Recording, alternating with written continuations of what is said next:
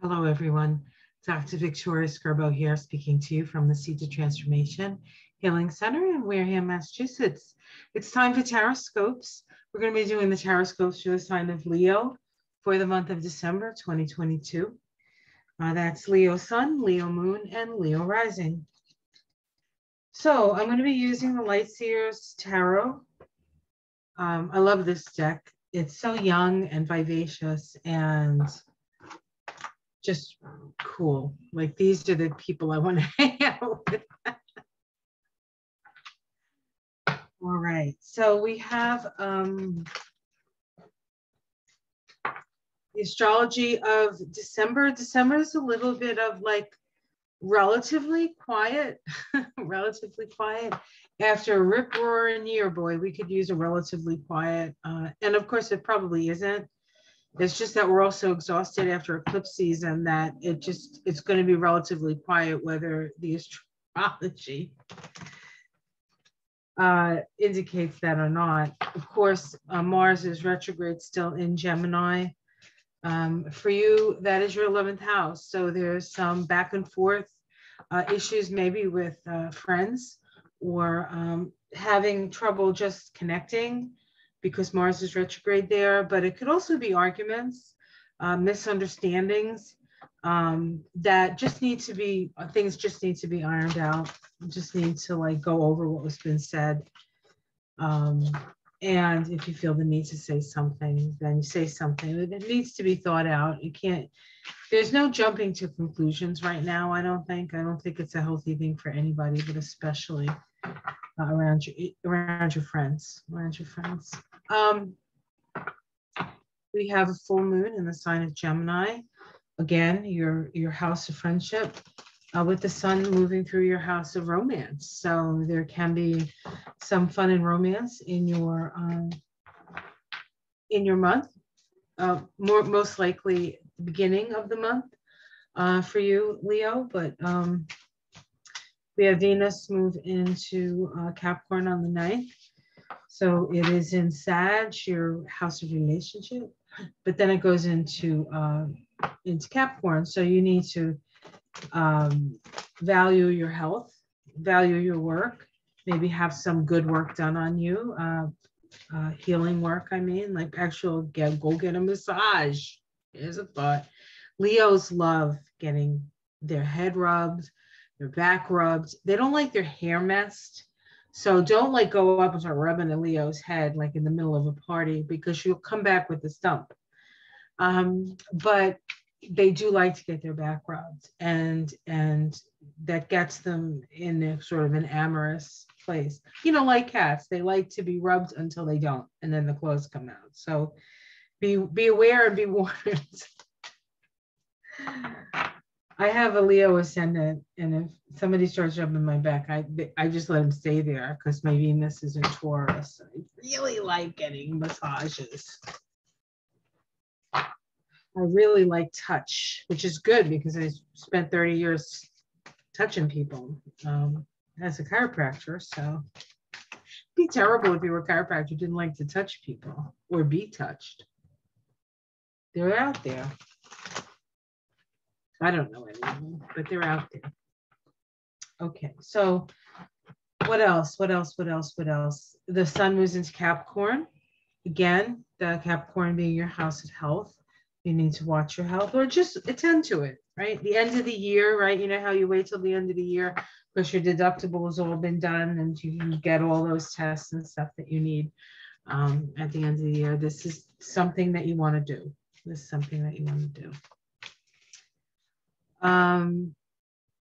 Yeah, I think that's what I want to say about it.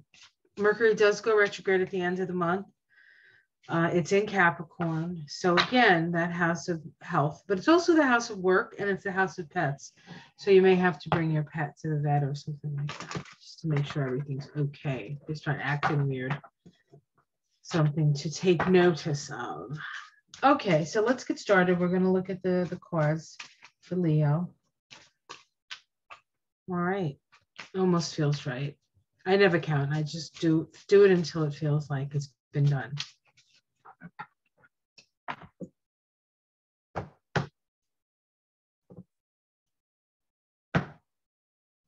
Okay, that it's been done.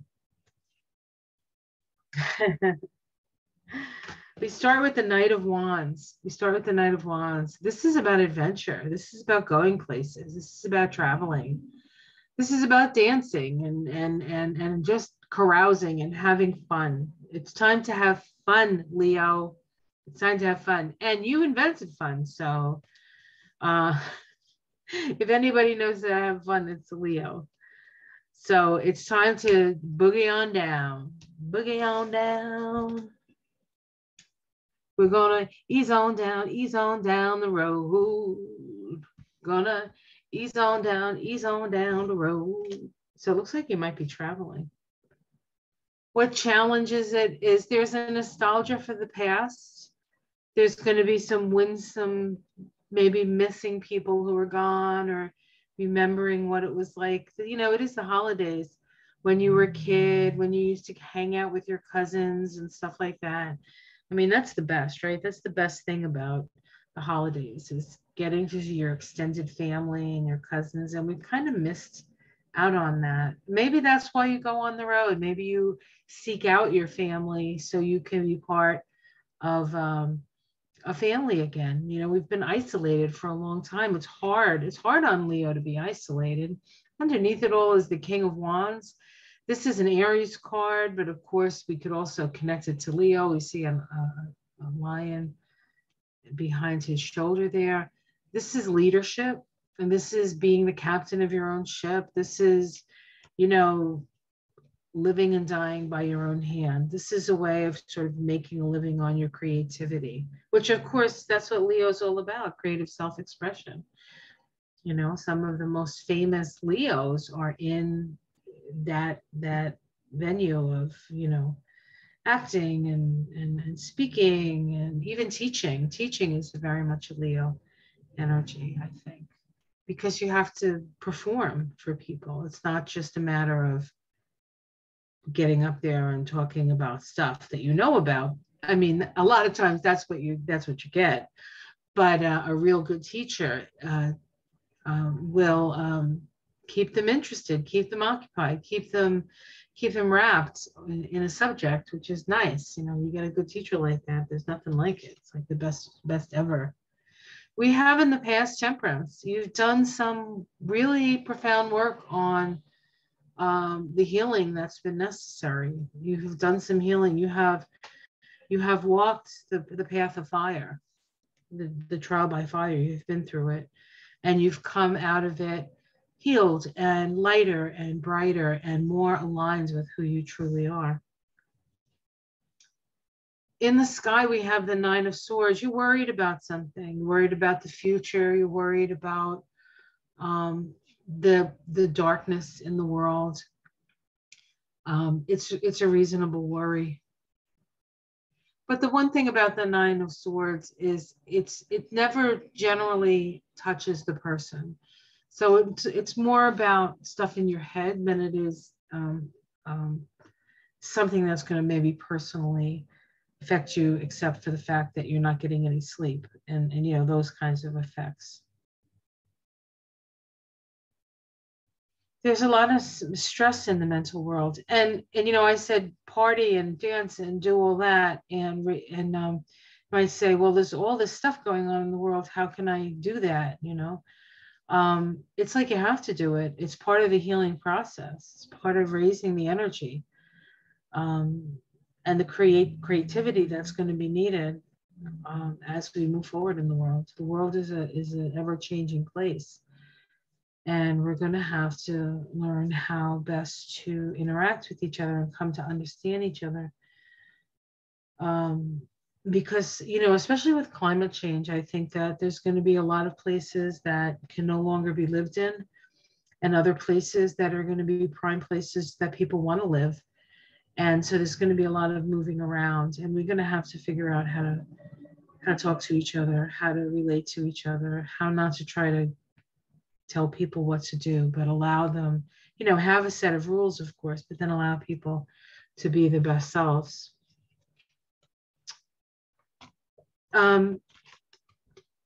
The immediate future, which is the card for pretty much the month, says that you need to find your guiding star.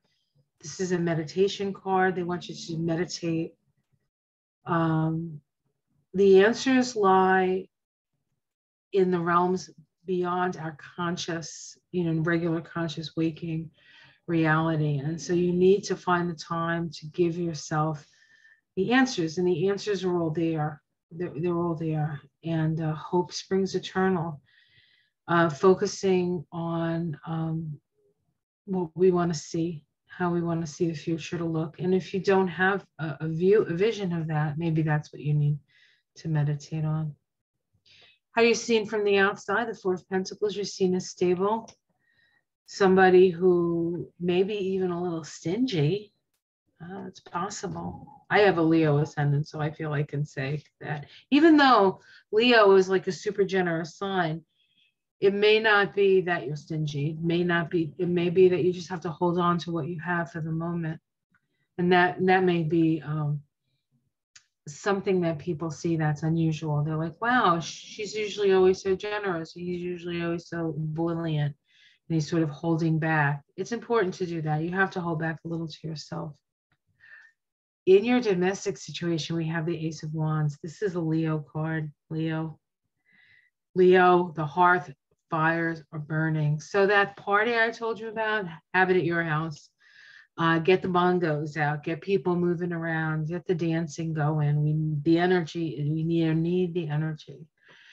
It also indicates that there'll be a lot of creative energy in your home, whether it be decorating for the holidays or just creating things. A very good time for that. How it's seen, that's your domestic situation. Hopes and fears, a new path. And it's what you want and it's what you fear. And that the unknown is always a fearful place, even if you want to see it. Ooh, what's over the next corner? You still have that knot in your stomach. It's normal. We have as an outcome the King of Swords. So a judgment may be made here with wisdom. You may need to make a judgment with wisdom. You may have to do some legal thing. And it may be beneficial for you to talk to somebody who knows about what you're facing, whatever situation it is. Is it a legal matter? Is it a financial matter? Make sure you go to somebody who knows what they're talking about. We have the Four of Wands, which is celebration. So more partying. There's the party again. The Nine of Cups, right? That's celebratory. There's a lot of celebration here. And the Magician. I like that. I feel like the celebrations are going to inspire you. The celebrations somehow are going to inspire you. That's what you need to do. You need to bring back those feelings that made you feel like your heart was warm and cozy and on fire with either creativity or love for your family or whatever it is, because the outside world,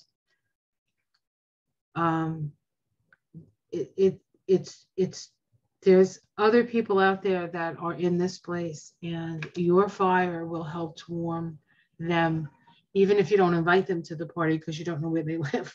It's still the energy that you create sort of does that wave thing, right? And it brings warmth everywhere.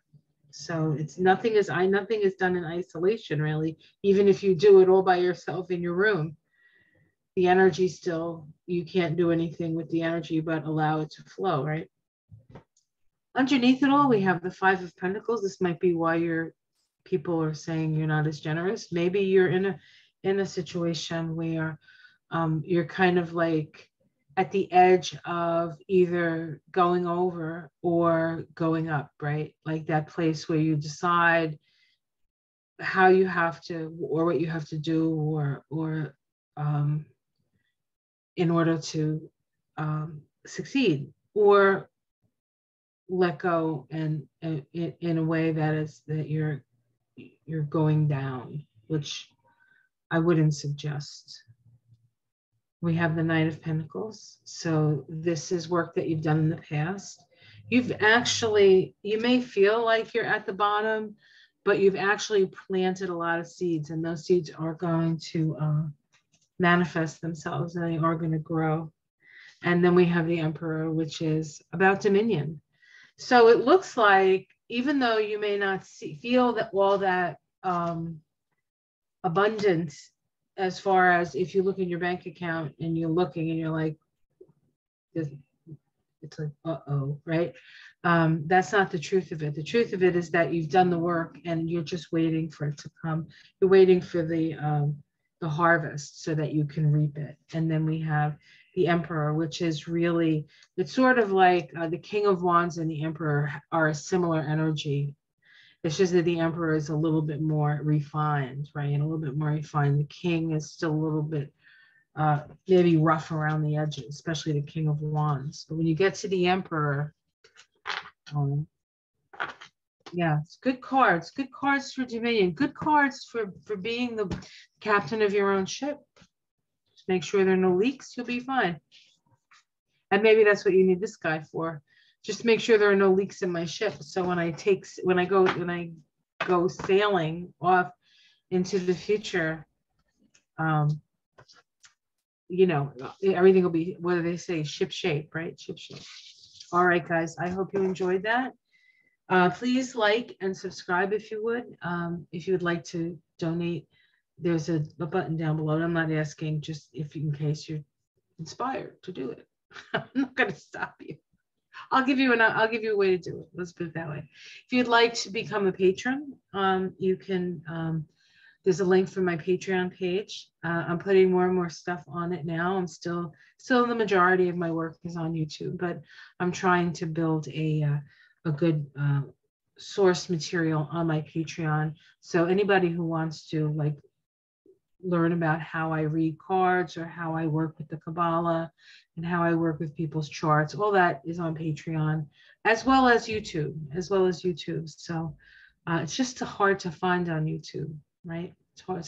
It's hard to organize that stuff, but I think that's probably my problem and not yours.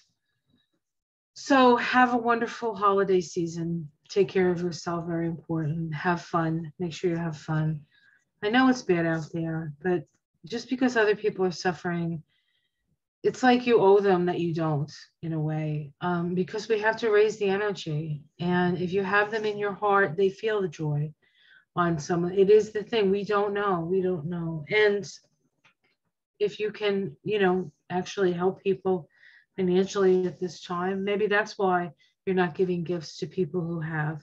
Maybe it's time to give your gifts to the people who don't have anything and who need, right? That might be and I think, I honestly think that there's going to be more and more of that anyway in the future, because people have what they have and they have what they need. And if you're living your best life and if you're being your authentic self and if you're following your own heart, you don't need all the stuff that they say you need to feel good. You just feel good. And then every now and again, you get something that makes you feel even better. And that's good. All right, everyone, have a wonderful month. See you next year. At the end of this month, I'm going to be doing a little special thing for my watchers, a little gift for 2023. So like a new thing that I'm doing. So I'm not going to tell you what it is, because then, well, I'm not going to tell you. It's a surprise. All right, guys, take care, everyone. Namaste. Love you.